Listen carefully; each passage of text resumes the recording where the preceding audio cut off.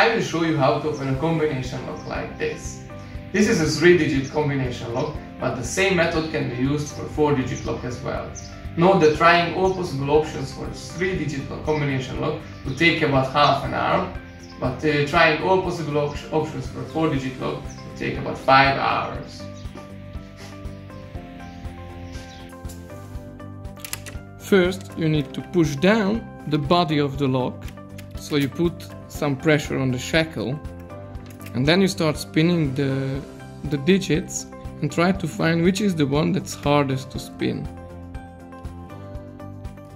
In this case, this is the bottom digit, so I will start looking for the correct number on that digit.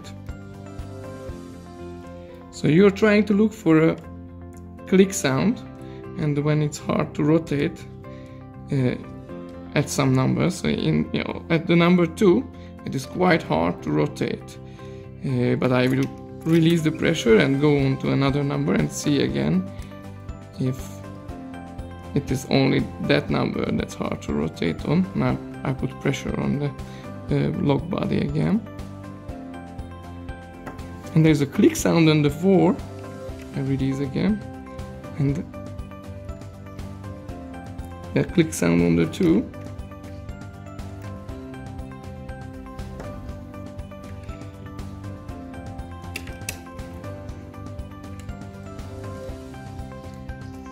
But it is easier to rotate from the 4 than from the 2. It's much harder. So my guess is then the number 2 is the last digit. Now you repeat the same process for the other 2 digits. You try to look for the digit which is harder to spin. In this case, this is the middle one. Now always make sure that the last one stays on 2. Start to look for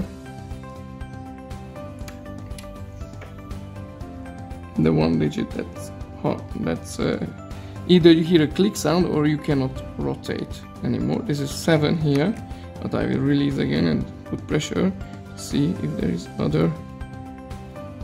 Oh, moves from the 2. Make sure that you always put it back on the 2.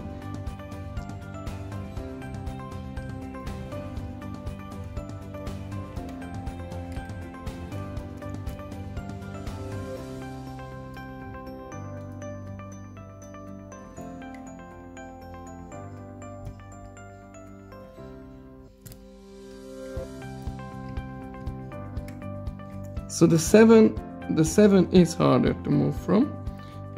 I cannot really rotate it from that.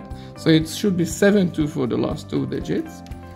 And then for the first digit, now you only need to try 10 tries. So you know that this is 7-2, and you try every other possible options. That takes 10 tries.